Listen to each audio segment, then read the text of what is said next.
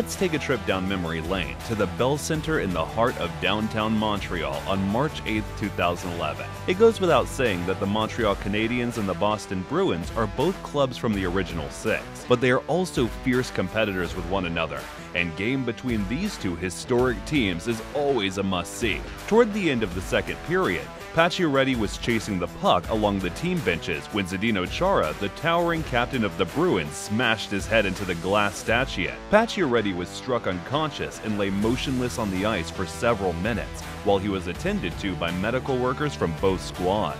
Pacioretty suffered a concussion and a fractured vertebrae. However, Chara was not suspended. It is still considered to be one of the most stunning hits in recent memory, and it's one of those hits that will always be remembered.